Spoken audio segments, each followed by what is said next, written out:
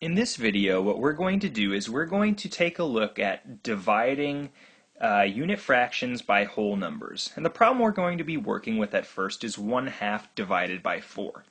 So what I'm going to start by doing is representing 1/2, and we'll go ahead and use a square to represent it.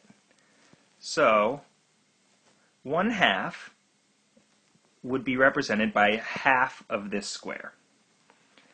Now what I'm going to do in order to represent this is what we know about division is we're going to take our original amount, in this case 1/2, and we're going to split it into 4 equal pieces. So we're going to do 1, 2, 3, 4. And when we do that, what we're looking for is the amount of one of those little pieces. So let's go ahead.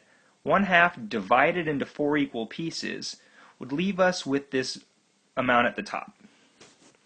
And we want to know then how much that little piece takes up of the entire shape. So in order to do that correctly, we have to continue our horizontal lines across, and we could see that there we have 1 out of 8 equal pieces.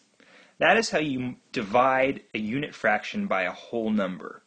You start with the amount, you divide it into that many equal pieces, and find out how much space that one piece takes up.